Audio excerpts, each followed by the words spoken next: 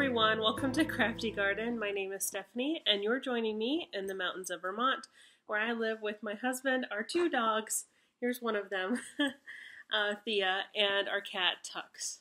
And yeah, I have some time today, so I wanted to catch you guys up on what I've been up to, the little that I've been up to. So what I'd like to do is start with something that I was given recently. I got in the mail. It's a little, I guess I would like to, I would like to just kind of do things as I feel today and not very structured, which is generally unlike me, but I want to start with something my dad gave me, which is wonderful and I really appreciate. I also, I guess I will talk about my little holiday, my attempt at looking, you know, like I'm dressed for the holidays. I've got my bells with bows. These were some old earrings that were very inexpensive that I've had for, I don't know, a long time. And then I did a little braid, which shows off my lovely gray streak. And yeah, a little red lipstick today, which is, I don't always do. I did it yesterday, and this is, I should not even. I'm getting so sidetracked already. Yesterday, we went out and watched the new Star Wars movie. I should, like, put this at the end, but I told you, I'm just going to do it as it comes today. So, we went and watched the new Rise of Skywalker. He really wanted to see it. I just watch him. I watch them because he likes them, and oh my gosh, I'm gonna scare you guys. I never watched Star Wars growing up, and I don't think I've seen the full originals. I've never really sat down and watched the whole thing. But I like the new ones. I'm like, some of you Star Wars fans out there are appalled, I know.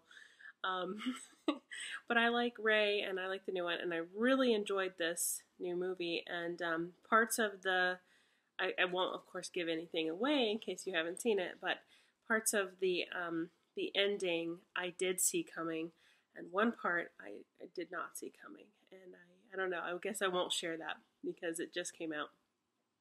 So yeah, I guess I was saying I wore red lipstick yesterday out because I just wanted to dress up and feel nice and pretty.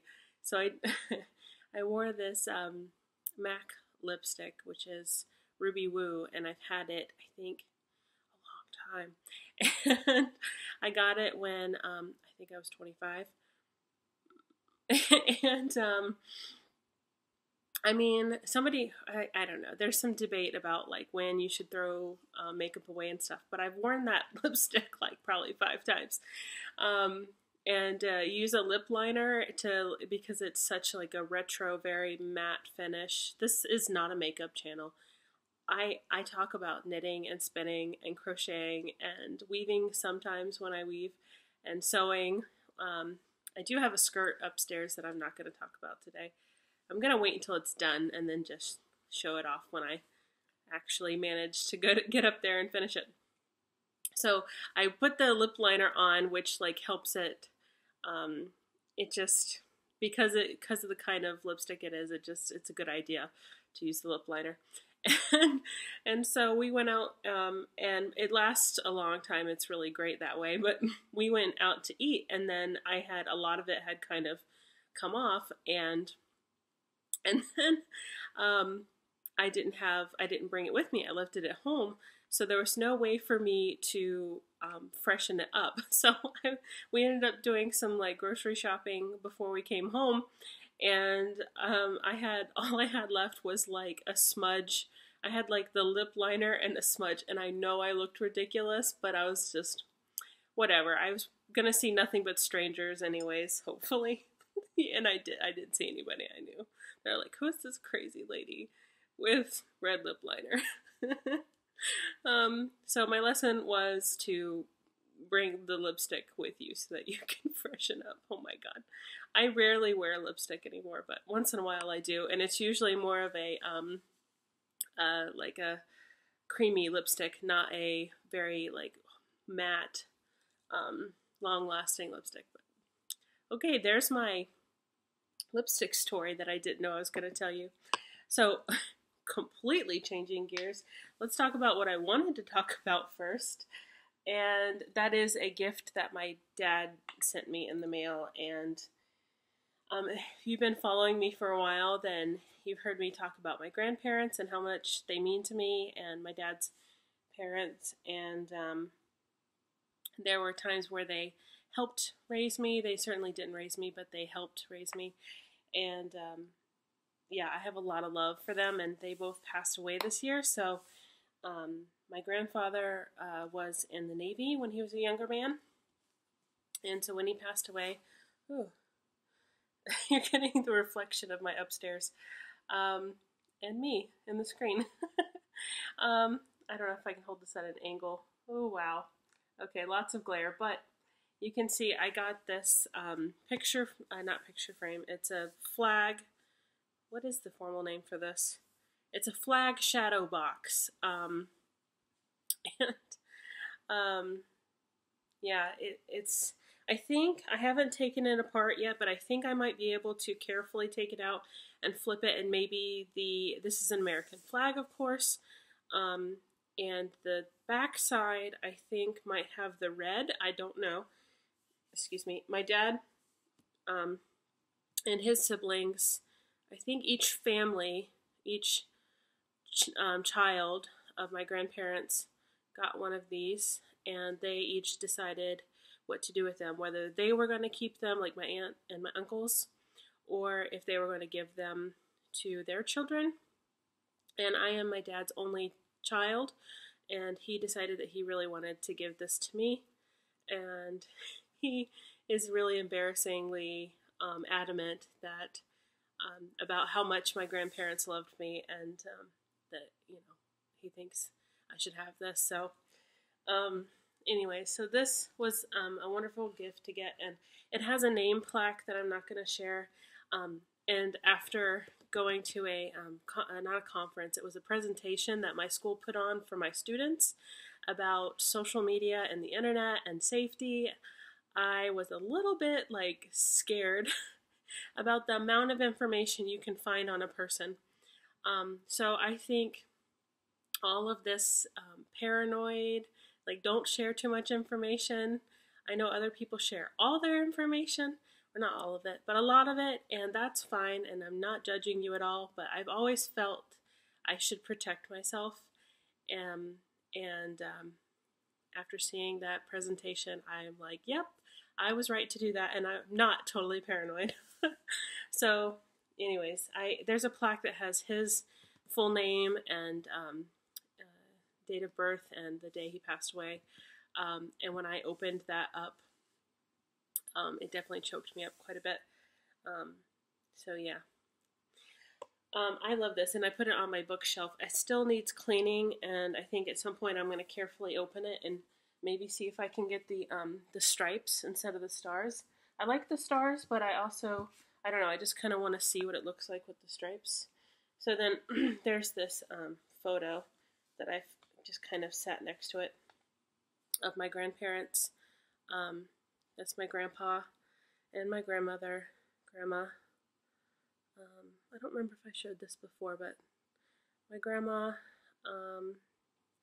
passed away first, which we were all shocked by, and that was the spring. And then I got to see my grandpa one more time this summer when my dad got married this summer, and then shortly after that he passed away. So I kind of suspected that, so I thought I'd just share that little bit.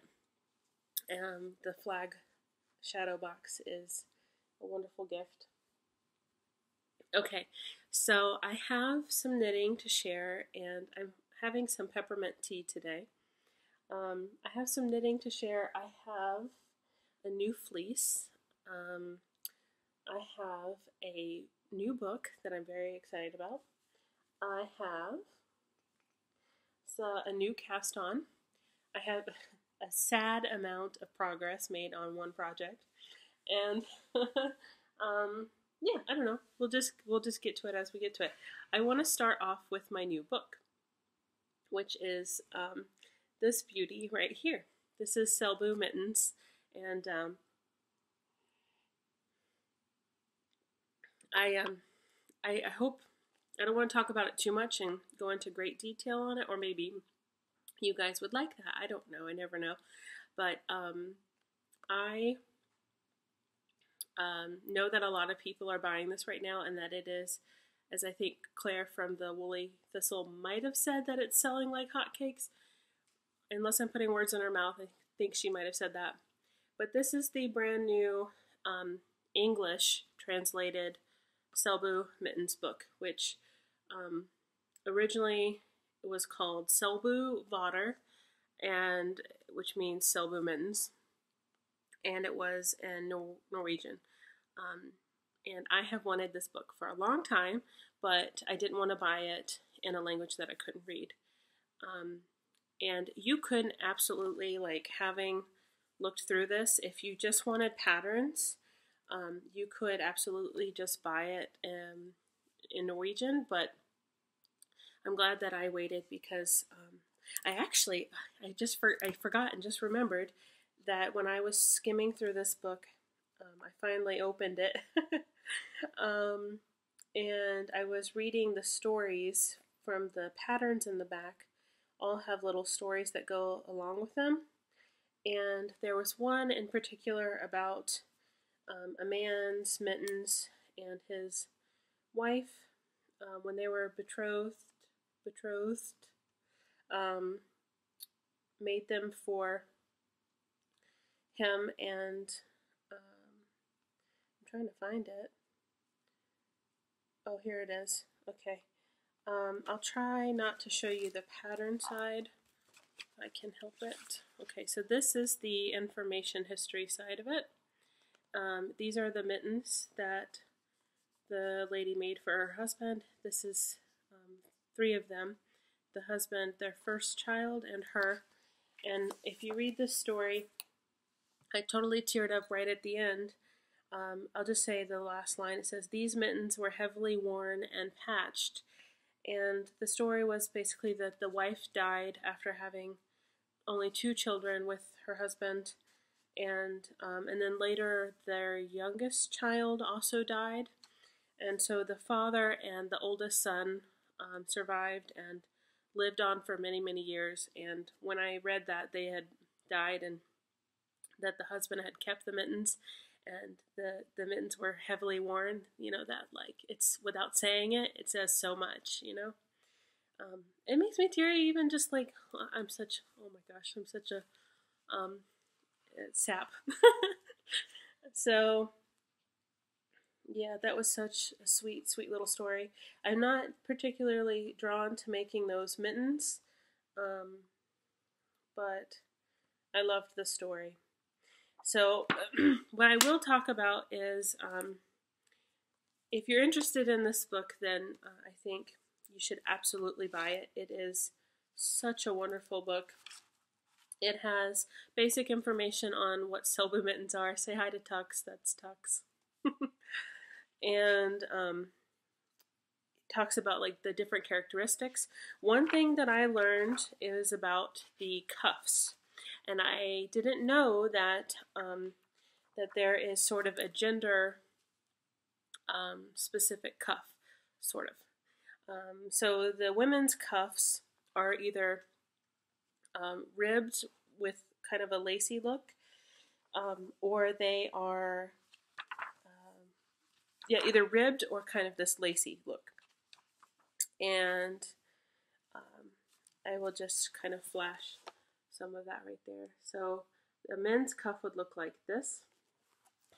I think I was pointing to the right one, where it's just color work, little to no rib, and women's cuffs might have had a chevron, kind of either lace or chevron or rib, and then the men's cuffs were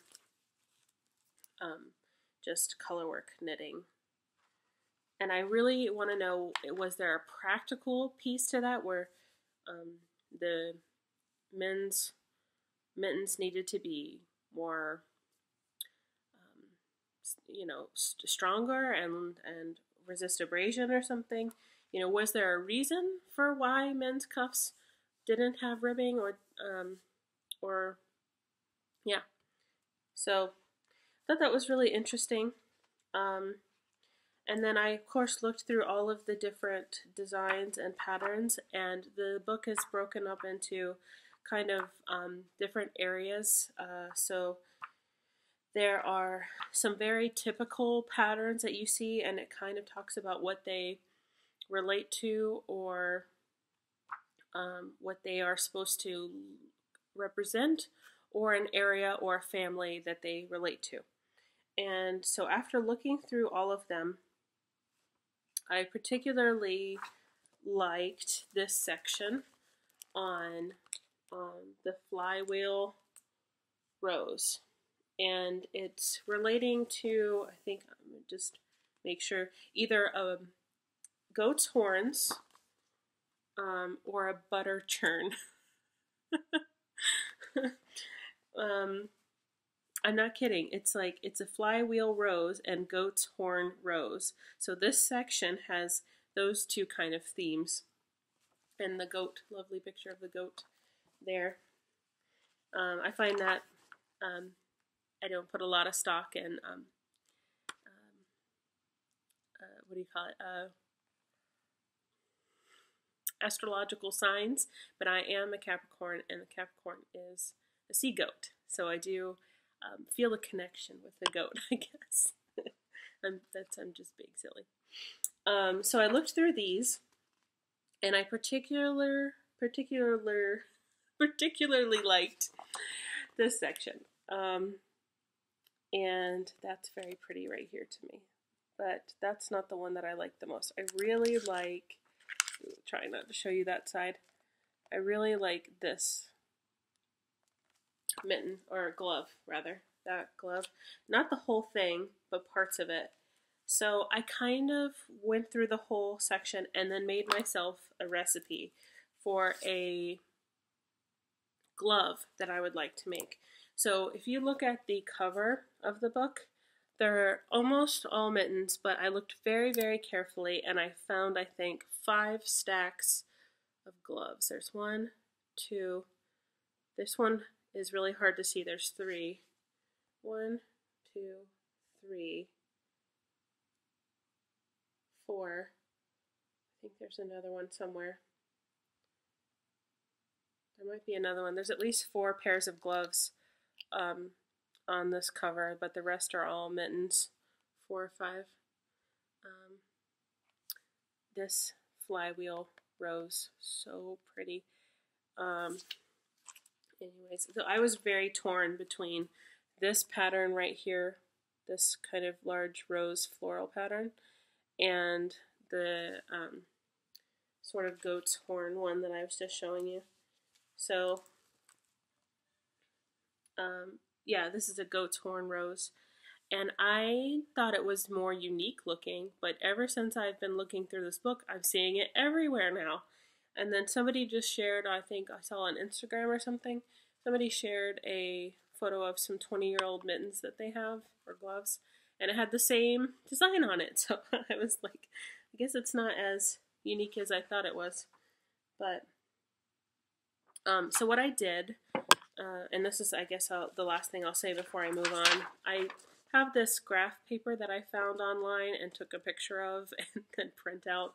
I save it in my favorites on my phone, so it's easy to find, and then anytime I want to hand chart something, I print it out, and then on the back I made myself a recipe for kind of different sections and what I would like. So I started with the cuffs, and I think that's the one thing that I'm the most sure of, is the cuffs that I would like, and I put what page number the cuffs are on. So 182 has these cuffs right here, which these are the knitted mitten. These cuffs with lace and these they're chevrons. but they have this soft kind of flow to them. I think they're really pretty, and I love the lace on them. So I definitely think I want to have that be the cuff for sure. And then I was very torn between the flywheel rose or the goat's horn. And so I'm definitely heavily leaning goat's horn. My husband said he likes the flywheel rose better. They certainly are more feminine, but I think something about the goat's horn speaks to me. And I showed him, I don't know if I'll show you, I don't want to make this whole episode about this book, but I showed him there's a section with animals, and there's moose and elk and reindeer and deer and things, and I really am drawn to the moose. Very, very, very drawn to the moose. I love the moose. And he's like, nah, I just like the deer. And I knew that because he loves deer.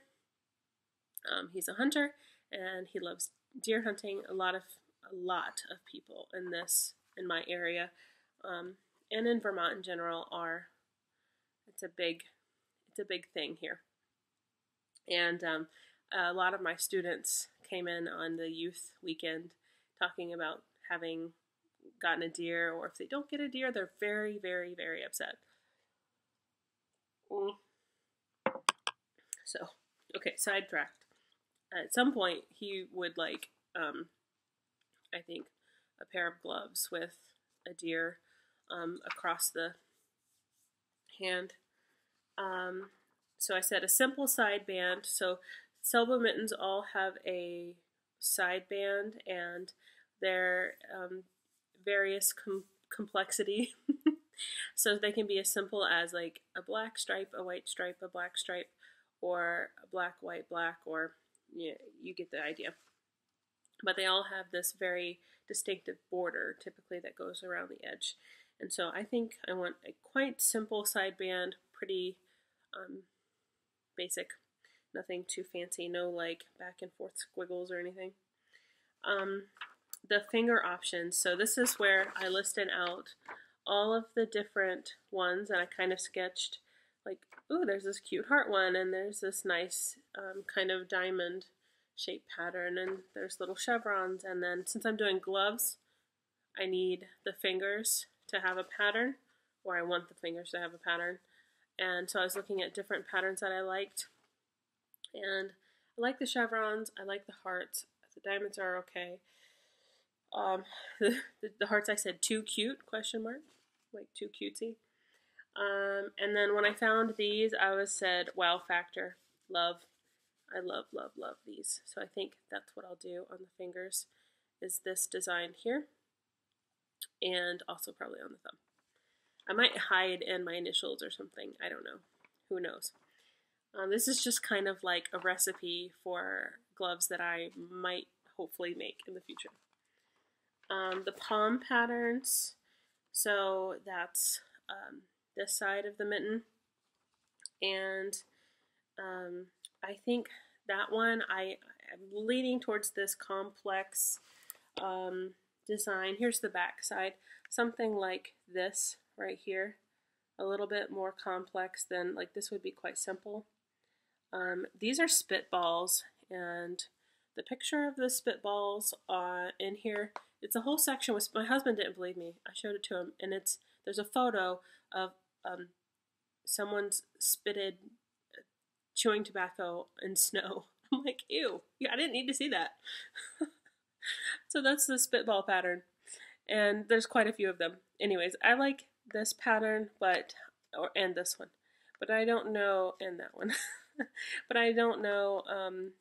This is this has to do with heaven, and it's very pretty, but I just don't love it. I love these. This one right here. I love these, and despite being more complicated, and probably meaning it's going to take longer to knit, and it means that the back side won't be as nice, and oh, I can just knit the back side without thinking.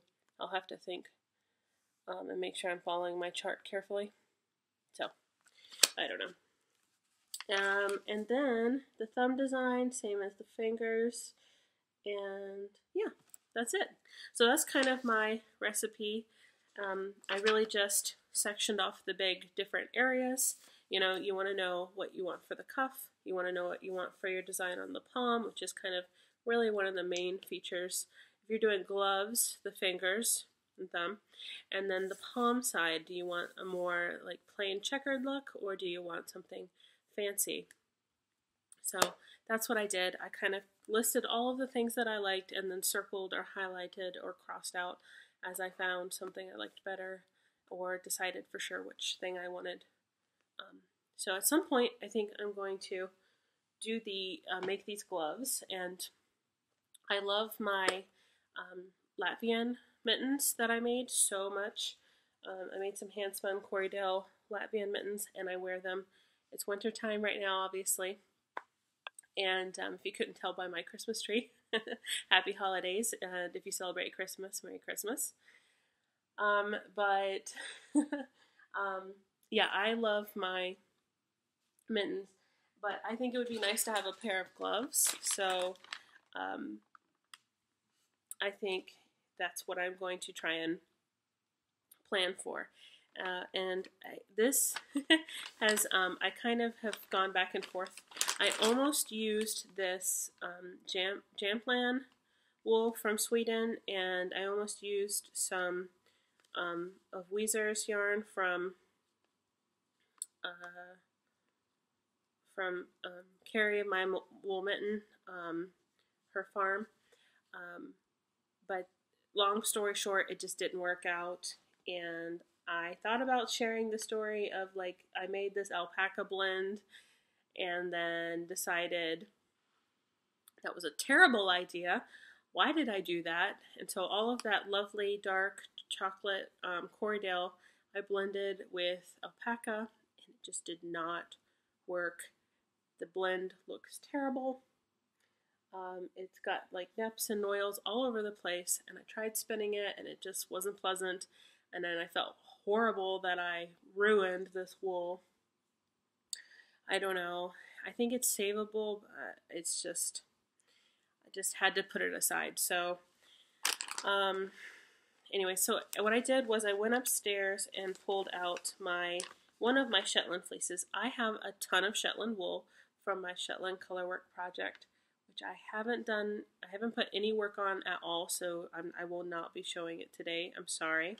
I know at least maybe a couple of you would like to see, but there's not enough progress to bother showing. I'm still stuck at the gussets, and I'm starting to debate whether or not I really want to do gussets, and maybe I should do like a shaping instead. Maybe I should shape for the shoulder and have a more traditional, a more modern fit. And then you wouldn't have this kind of folding situation which happens with gussets or dropped shoulders. Or maybe I'm just being too picky. But let's get back to the gloves. So I have a ton of Shetland wool, and I will probably buy some more come February from my favorite Shetland farmer in New Hampshire. I would really, instead of buying a fleece, I would really love to buy some of her lambs instead. But so far we are, not getting sheep yet. Maybe one day. I just need to like sneak some fencing home one day and start putting that up. Okay, so this is Nala. It's some white to gray. Light gray to dark gray. It's in my Shetland colorwork project. This is some leftover. I have quite a bit of gray left that's shorter, and the majority of what I used for my cardigan that I'm designing was the nicest stuff that I could pull out. This is from the edges, and it's a little bit coarser. It's not very coarse by any means, but it's certainly got a higher micron count than what I used for my cardigan. And I dyed a ton of this really, really hot pink. I think I called the episode, it says something about troll hair, and I still have all of that to comb and process, and maybe one day make something with. So this is some of the white that I could find that I had left. I was worried I didn't have any left, but I did. I have, I think, just enough to comb and make these gloves. And I want to do a very traditional looking mitten. So I also got out some of this black Shetland, which is gumdrop, and Nala and gumdrop have beautiful, beautiful, beautiful wool. And just like, oh, that section right there. So pretty. You can't even see because it's so dark. This, to me, is actually a true black. And it could be that it's a very, very, very, very dark brown. But, you know, I've seen like the Jameson and Smith's black, which is just a dark brown. This is much darker than that, and it does come off as a true black. Unless maybe you hold it up against something that's black. It does look black, very, very black. So I'm going to do traditional. That's not a great lock, but it's okay. I'm going to do traditional colors with the mittens, and I think I'm going to really love and appreciate them. And I'm going to do them with fine yarn and fine needles, and they're probably going to take ages to knit. And I've never made gloves before, but at some point, I really think this will be a wonderful project, and it's very inspiring to me. And I love challenges. I love doing new things, learning new things. So I'm just going to adjust because the sunlight is coming through that window. Maybe I need to go this way. Sorry. Okay, so what else to talk about? I guess I could talk about some of my new, so I do knitting first. I don't know if you can see, I have all of this. I'm not sitting in my normal location. I'm facing like the opposite direction. Over here is all of my stuff on my couch that I'm going to talk about. And there is Tux snuggling in all of the wool and things that I brought over to talk about. Being very cute. Hey, buddy. And I'll just pan and show you the top of my tree with my tinfoil star that my dad and I made when I was 3 years old. Yeah. So I'll show you. Oops. I'll show you this, which I won't talk about hardly at all because I checked I had to go back and look at what I talked about and what I had done and hadn't done in my last episode, and wow, did I talk a lot about this cardigan. This is the Houst Cardigan, which means fall in Norwegian, if I'm not mistaken. And it's a relatively new design, by Ellie Skander Knits. And the last time I had tried this on, I looked very silly. And I think I had knit maybe here-ish. So I've just put on just a teeny bit on the sleeve, barely enough to bother showing off, but I just haven't had the desire to knit sleeves, and that is the case for a lot of my sweaters. I realized, ooh, I got some wool parts in my tea, some little vegetable matter. I think I have 5 ongoing, like I've put some effort on relatively recently. 5 cardigan/sweaters that are current projects-ish. 6 if you count one that's been in a zippered tote and I've barely touched in a long time. So anyways, hopefully I will find some desire to finish this sleeve and join the new one, because I do think I will love this, and if I don't get it done soon, then I'm not going to wear it until next fall, because when spring rolls around, I'm just not going to want to wear burnt orange, you know. So that's my Houst cardigan, and I guess I show you my socks that I was wanting to knit for my for Christmas for my husband, but they're not going to be Christmas presents because you need 2 socks and I only have one. and it's not even done. So these are Pairfect, and I found the label. Last time I talked about these, I didn't have the label. So here's the label. And yeah, they're Arnie and Carlos Pairfect. Okay, interruption after interruption. My husband called, and then I said, you know, he wanted to see if I wanted anything, and so I said yes, and then I started talking about these socks again, and then I got another phone call, and I was just like, I'm just going to re-record this whole section. And then I put my phone on airplane mode. So, yeah, I just wanted to say, I wanted to point out two things. This sock has biased quite a bit, so what I did was I kind of just showed, you know, if this is 90 degrees, you know, if I'm holding this straight up and down, can you see how these lines of the ribbing are going off, are skewing? And if it wasn't for this heel, I would have worried actually about the fit. I think it'll be okay because once you put the sock on, you can twist it a little bit. But they are skewing a lot. But I think the heel flapping gusset really helped, and I've been really enjoying the heel flapping gusset. Like a lot of people in the knitting community, I feel like the swing has gone back to heel flapping gusset lately. The pattern that I'm using is this it's the basic ribbed sock out of a book by Kate Atherley, and I'm making the largest size. So these socks do seem like they are taking a long time to knit because they are large. And then I almost forgot, I was going to say like, oh, I only have one more knitting thing to talk about. So I'm going to save my newest knitting for last. And I will talk about this, which is also, for you guys, brand new. You haven't heard about it. Well, the knitting part of it. You've heard about the spinning part of it. I don't think I have the pattern over here. That's okay. I am knitting the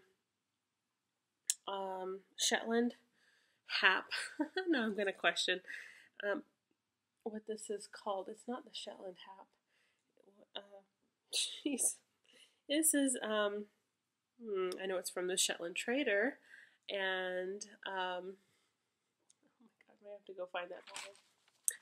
Okay, so this is the shawl that I'm making, and in this photo it's being used as a baby blanket, but it's a shawl. It can also be used as a baby blanket. So it's the Hansel Hap, and Hap meaning shawl. So I decided to just cast it on. I just wanted to cast it on a while ago, and I was talking to you guys about the Star Wars movie. I attempted some movie theater knitting, and it was okay. There were a couple of yarn overs with the slip stitch, which is the best mistake that you can make, because all you have to do is use that yarn over to knit the slip stitch. Can't talk today. And then no mistake. It's the easiest mistake you can make. It's the best mistake because no one will ever know that you made it. Versus like a yarn over and the stitches on both sides are knit, then you just have a yarn over and you can drop it, which means you'll have those two stitches on either side will become looser than the rest of your gauge. But anyways, and then so after attempting to knit one round, I decided not worth the risk. I don't know how people do it. It was fun to try for a little bit, but I mean, because this is really very plain knitting. It's just at the beginning there's some special, instructions, but then the rest of it is just knit. So yeah, I cast on this Hap with my Handspun Corriedale from Hilda, the fleece that I purchased from Carrie of My Wool Mitten. And basically you're knitting Did I show this to you guys? I feel like I haven't shown this to you at all. I hope I'm not mistaken, and I did, in fact. Maybe I was just talking about it on Instagram. Oh, I don't know. This is why I had to go back and look and see what I had talked about. You start here. Right here is where you start. So you're knitting from the point up, kind of creating this triangular shape, and then you start decreasing. So you're increasing on this, and then you start decreasing, and that creates your square. So it's garter stitch. It's really lovely and squishy and so wonderful. I'm getting close, coming down down the mountain, I guess, for the amount of knitting on the middle section.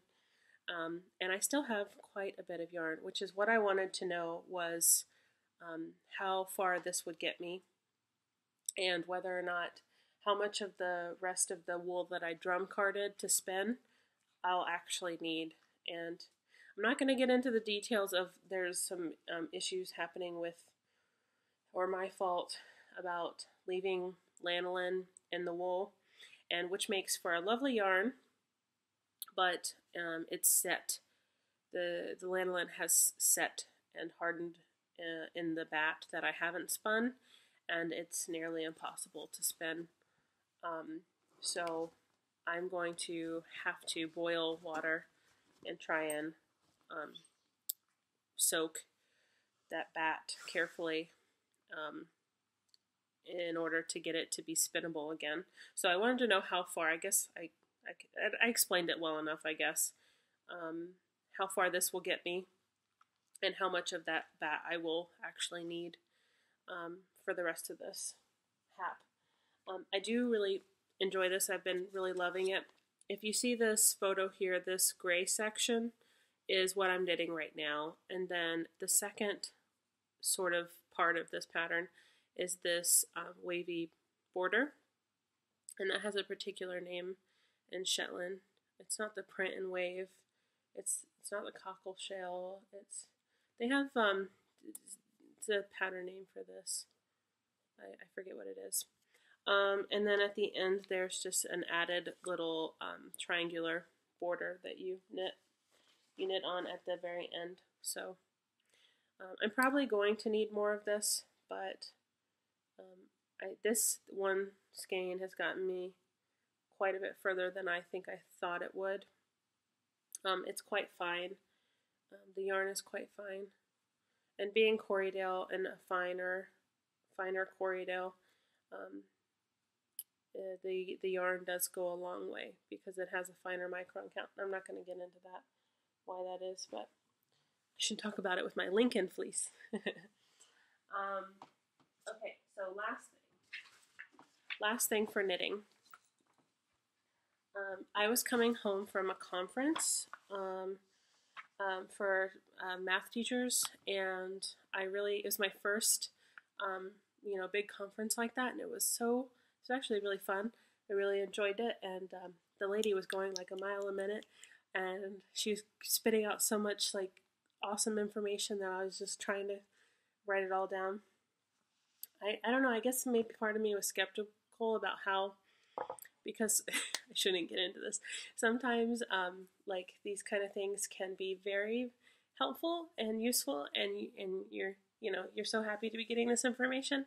And sometimes there are these events where teachers have to sit like all day and just feel like they're getting absolutely nothing from this information or whatever the activity is, or I'm not going to get into that. This was very useful. I'm very glad that I signed up for it, and I learned a lot of things, and I've got some tips and techniques and things that I'm going to try and use. So what I did was, after the conference, I did a little bit of shopping. I got a Christmas present for my husband, and then I was like, ooh, I'm going to be driving by Must Love Yarn, which is just south of Burlington, Vermont. And I thought, I don't know how I can drive by without stopping in. So I decided I'm going to stop in. And it was kind of late. And I walked through, and they have quite a mix. They have some more like commercial yarns. They have local indie dyed stuff, and then they have more farm yarns, and that tends to be where I gravitate towards, is the farm yarns. At least for the past year or more, if I'm going to buy yarn, I tend to value farm yarns a little bit more. I like that they have a story and a place, and sometimes I like that they are very breed specific. And I like supporting small farms and businesses. So she's very well known. This is from Tammy of Wing and a Prayer Farm. She lives in Shaftesbury, Vermont, and which it's not terribly close to me, but it's drivable. I saw her at Vermont Sheep and Wool Festival, which was in October, right? And I didn't buy any of her yarn. I bought some of her soap, but I just didn't connect with any of her yarn at that time. But when I was at the Muscle of Yarn, I came across this, which is Thelma and Louise, and I think possibly one of her most popular yarns. I could be completely wrong on that, but I was looking through patterns that have been tagged as using her yarn, and I found a lot of projects with Thelma and Louise yarn. So what it is it's a mix of Teeswater, Wensleydale, Cotswold, and Cormo. The Cormo's a little bit, probably to soften it up quite a bit. And then 50% of it is mohair. So 50% of it is mohair. The rest is the mix of the Teeswater, Wensleydale, Cotswold, and Cormo. You can definitely tell that it has a lot of mohair in it, or I can. The shine and the feel of it, the silkiness. I love mohair for that reason. The silky feel of mohair is really wonderful. I know some people can't use mohair, and that's unfortunate. I really, really love it. Besides the little flyaway bits that like to get everywhere, especially in your eyes or your face. But it's a wonderful fiber. And then you almost really can't tell that it has, these long wools in them that have higher microns, because it feels so wonderful. And I think that probably has to do with the amount of mohair, the little bit of, I'm picking out some vegetable matter. I'm picking it out as I see it. And that's how you know it came from a farm. And small farm yarns. But yeah, it doesn't feel like Teeswater and Wensleydale and Cotswold when you feel it. And yeah, I think that it's got a very soft ply to it. It's been softly spun and softly plied. I'm gonna guess that she spins this at Battenkill, which is a New York, because I know she uses a couple different spinneries, and the Green Mountain Spinnery is more for, it's not really for long wools as much as I think Battenkill is a worsted, versus Green Mountain Spinnery, which is a woolen mill. And then Battenkill is more for long wools, or their machinery is better suited for long wools.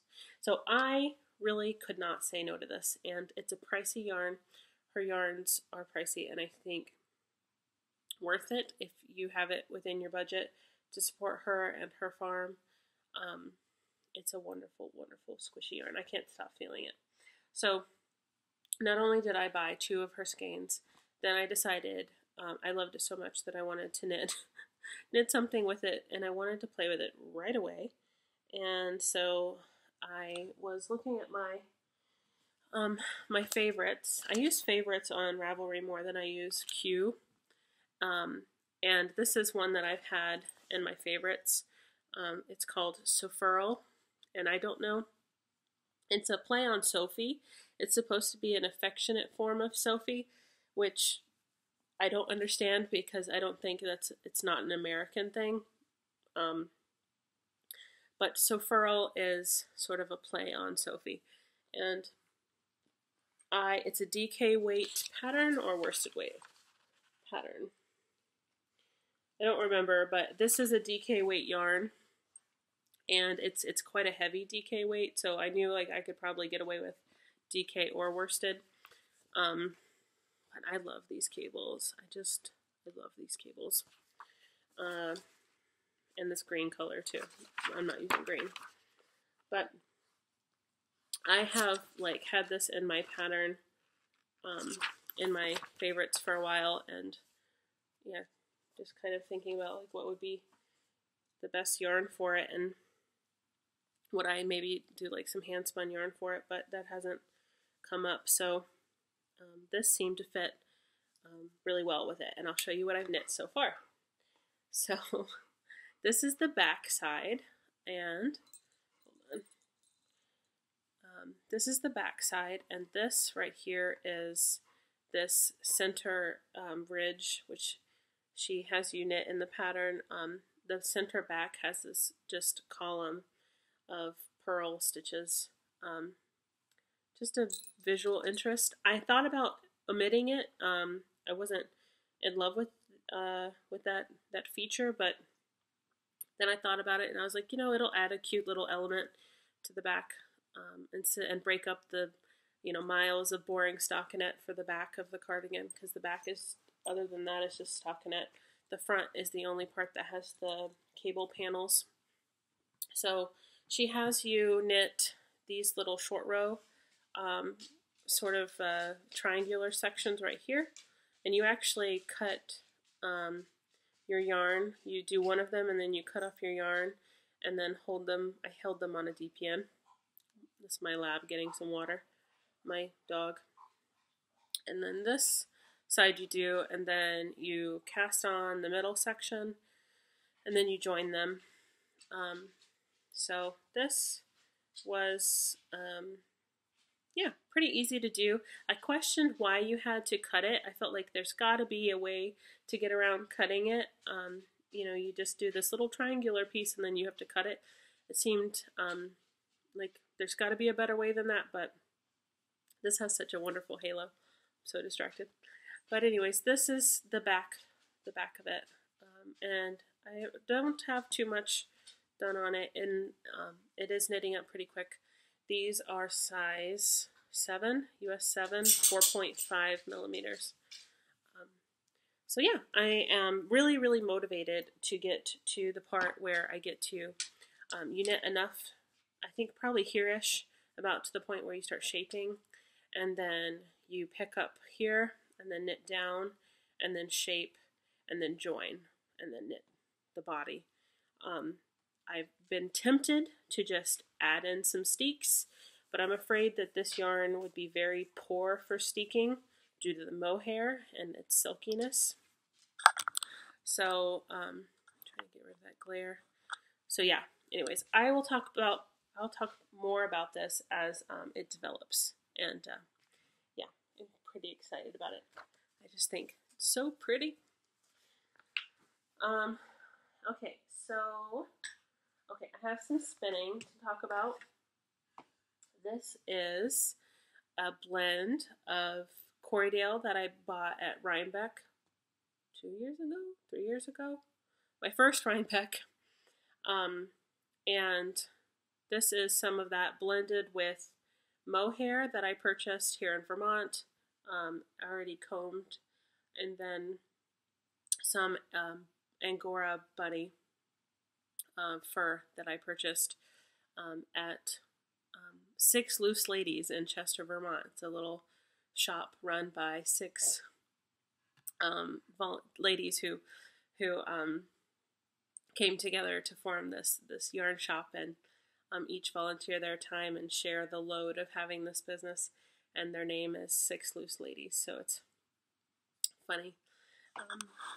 And there's nothing I can do about this light. Oh, here, let's block it out with my head. So sorry. So this yarn is a blend of that, and I have all of the details, I think, on my Ravelry Handspun page. If you're a spinner and you're interested in the details, I'll just let you go look it up rather than than explaining it right now, because I don't have my information over here anyways, and I'm trying to hurry up before my husband gets home so I can finish this up. And so yeah, I wanted to share, oh goodness gracious, okay. So this is this little sock that I just had to do something with my new Plutolopi yarn that I talked about last time, and my new book. So what I did was just this design that I really loved. I just wanted to knit something with it, and I thought I'd make like a little coffee cozy. But what I ended up doing was turning it into a sock. Just kind of impromptu, no pattern. I ended up looking at, I think, my Fish Lips Kiss pattern just to remember a couple of details that I had forgotten. But other than that, the rest I just did, you know, straight out of here. So, and I added this cute little tab, which I'll show you. I knit flat for a little bit, and then I did an I-cord. I just went straight into an I-cord. And then I knit flat again, and then I just sewed those together onto the cuff of the sock. And I hung this up as one of my dog's Christmas stockings. So I thought that was really cute. Let's see. Oh, I made this for my friend, and I'm a horrible friend because I didn't ship it out to her in time. I talked about this a lot on Instagram, my stories. I wanted to design a little Christmas ball for my friend and her new baby. So my friend had a baby, her second daughter, her second child and her second daughter. And this one looks like her first daughter looked like her husband. So Autumn Rain, it's her middle name, Autumn Rain. And then the year that she was born this year. So little baby, so sweet. And I'm a terrible friend because I did not get this shipped out in time for Christmas. I just designed it myself. I charted it out and then made some totally really silly mistakes and fixed them. And then, yeah, it was fun. It was fun to challenge myself to just knit this. It's not very attractive here on this edge. And next time I will try to do better, but I think it's really adorable considering I made up the pattern myself, and it's all made with some different hand spun. This off-white is Shetland, this chocolate is Romeldale, this is some dyed white Shetland pink, and then this I-cord is, you can tell it's slightly different color than the body, is from my new Fen fleece. It's a teeny tiny sample that I made, and I did a little I-cord for a chunky little handle. I think it's cute. Not perfect, but it's pretty cute. I could tell you that, I'll just pan over right there, that pile right there, whoop, there, and then my cute kitty.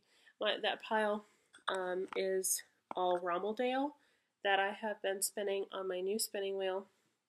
I don't know how long it's going to be my new spinning wheel, but it's still my new spinning wheel, my Shacked Reeves. And, oh, I didn't even tell you. It's okay.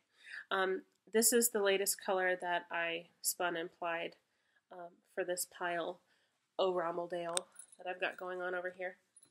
Except for this. This is not Romeldale. This is Corriedale. This is Weezer. And this is going to go in the Hap that I was showing you. So at some point later on down the road, this is going to be mixed with this color for some striping in the border. What I had forgotten that I was going to tell you that I just realized is that I'm spinning these on my new spinning wheel, and this is the fastest speed that I have, at least currently. And these are spun at 30.5 to 1 ratio, which I was so afraid that it was going to be too fast and I wouldn't be able to keep up with it. But it's actually been really fun. And I think I'm going to have some very fine yarn. And the plan is to make socks with these. I'm like so bad at explaining what I'm doing right now. Those are supposed to be for socks. They have Corriedale and Mohair and Angora, and I think they're going to make a traditional 3-ply sock yarn, and yeah, they're being spun at 30.5 to 1, which is so cool to be able to do that. So yeah, okay. I think I'm really done with those this time. All right, really the last thing, because I don't think I have any more time anyways. This is, stinky. This is my new Lincoln fleece that I purchased. This is Beth, and my dog's going to come over to sniff it. This is Beth, and it's my first Lincoln fleece. Lincoln is known for being coarse or strong, depending how you want to look at it. It's not known for being sweater fabric or next to skin fabric. Some people describe it as carpet wool. My plan is to try and turn it into something wonderful and usable that is not a carpet. I think I'm going to try and make a shawl, a really beautiful, hopefully drapey, shiny shawl. Getting the shine to come out in this when you're spinning it is actually proving to be really hard. It seems. This is so gross. It's a really dirty fleece. Quite smelly. And there are lots and lots of burrs in this. That are really prickly and painful. I was actually stabbed by this really long needle thing that I found in here, to the point where I'm thinking that when I go to clean the rest of this, I might need to wear gloves. The little burrs got stuck in my finger and then on my pants, and then I had to go and wash my pants. I'm not going to play with this too much more because it does, yeah, I think I'm going to have to wear gloves to finish processing some of that. But I'll show you the stuff that I've already washed and sorted a little and combed a little. And the new and exciting thing that I'm trying, not really all that exciting, but is combing milk. And it smells nice because I put some peppermint oil in here. All it is water and unicorn. You know, you're probably, if you are into fleeces, you're probably familiar with unicorn power scour. It's used for washing wool. And they also have fiber rinse, which is like a fabric softener. And I bought their Beyond Soft, which is supposed to be unscented. It still has a scent, but it doesn't have like a perfume scent. So I added drops of peppermint oil into it. This is a little bit of the Lincoln that I combed with the combing milk, the combing spray, combing milk. And I think this one I did not, and it feels different. This feels, and it's a little less wiry and kind of all over the place. The locks that I combed with the spray seem to be a little bit more straight and aligned and kind of behaving.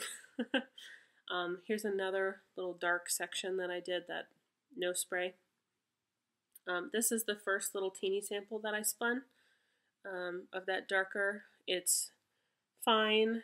It looks very, like, it's got a lot of halo. It's got way too much twist in it for Lincoln, but it was just a teeny sample to play with. And then this is a little teeny thing that I knit. I don't tend to do large samples. I think I can get a good idea about what I've got going on with a little teeny sample, so just a lock or two, honestly, is enough to spin up a little sample and maybe knit up a little something. So here's a little sample that I knit. This isn't bad, but it's I wanted a softer spin and a softer ply, hopefully to get a more silky feeling yarn. Although it's got lovely stitch definition, and it looks like it would be great for lace, doesn't it? So that was one sample.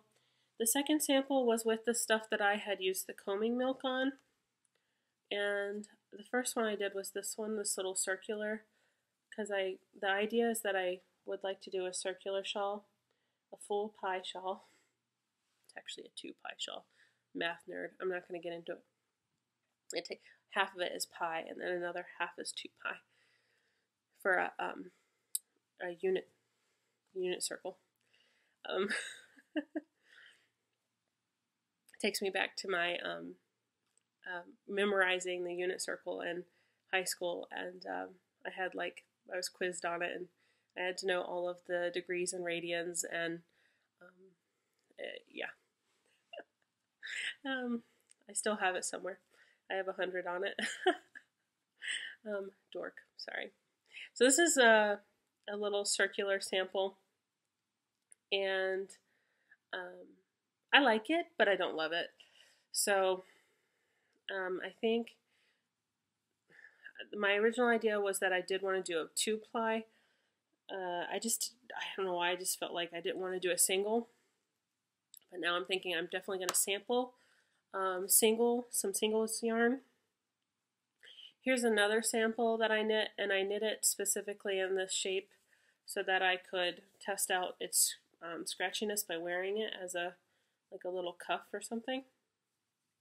And Lincolns are known for having a very high micron count. In fact, I think the American Breed Association, they're not allowed to have under a certain micron count. So they are supposed to have a high micron count, which means that they are typically, by most people, considered scratchy. It's a lot more like hair. It's a whole lot more like hair than it is like human hair, than it is like wool. It feels thicker and coarser. So I made this little almost bracelet. It's a bit too big to wear down here, but just to see if I could, watch some TV or knit or something and have this on, and if it bothers me terribly.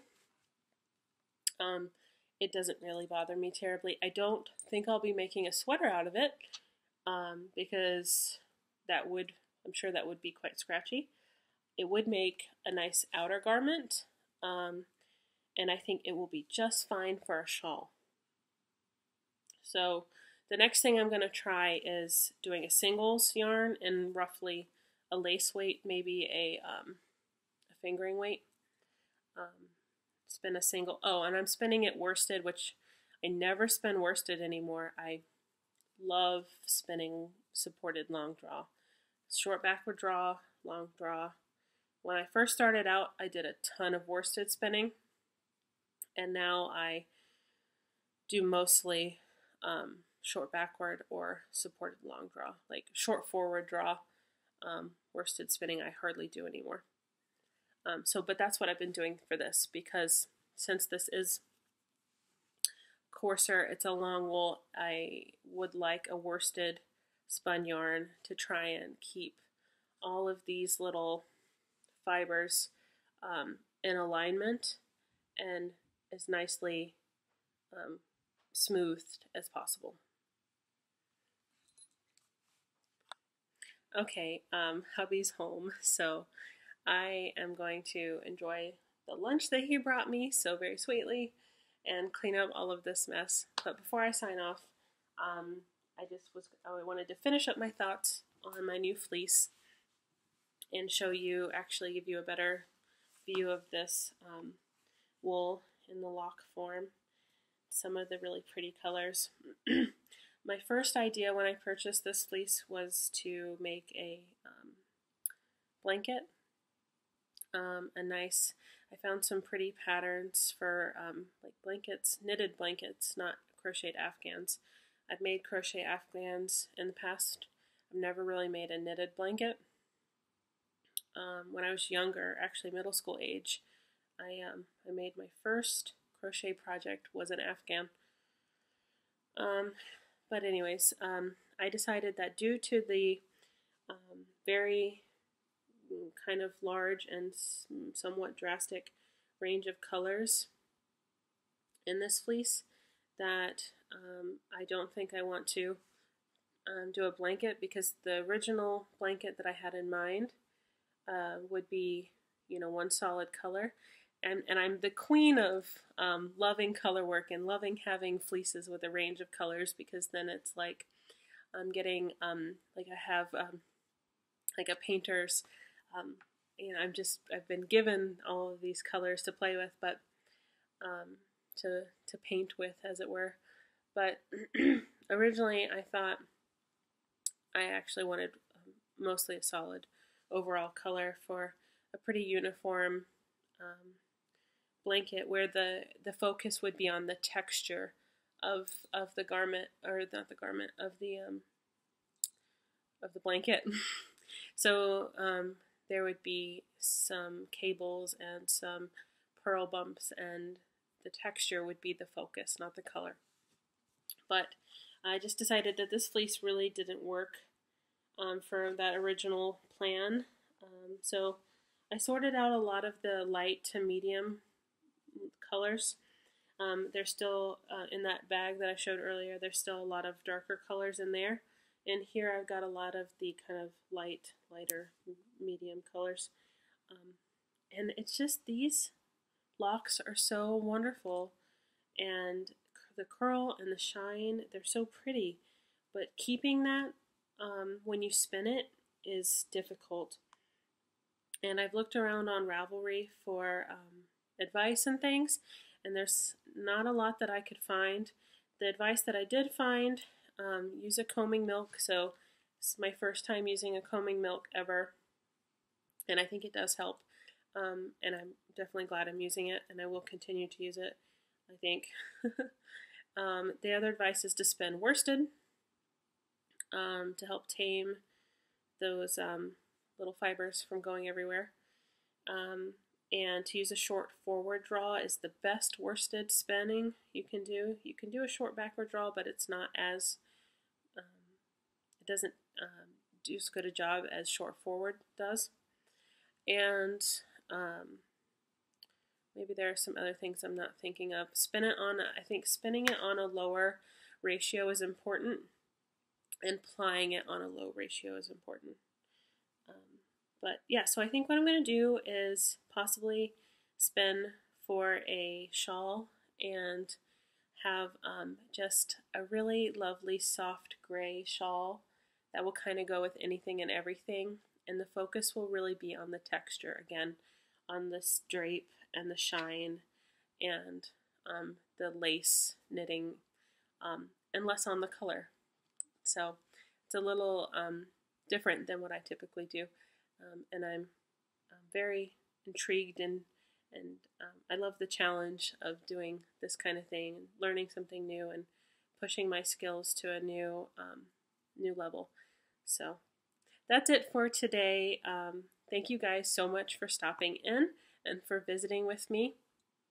I'm so excited that I've just barely, just teeny tiny, barely crossed the threshold of 1,000 subscribers. And I never did this for the subscription, for the subscriber part of this, or to have a lot of followers or anything. That's never why I did this. I did this for the community and the connection, and to have people to talk to about the things that I love, because there just aren't any in my day-to-day life.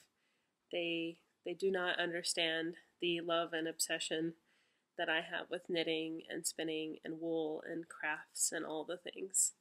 I try sharing it with my kids, my students, and I'm getting some of them. I'm slowly luring some of them into this world of mine. I've got a couple of them knitting and stuff, so it's been fun. All right, and making bracelets, because most of them already know how to make bracelets, like friendship bracelets and stuff.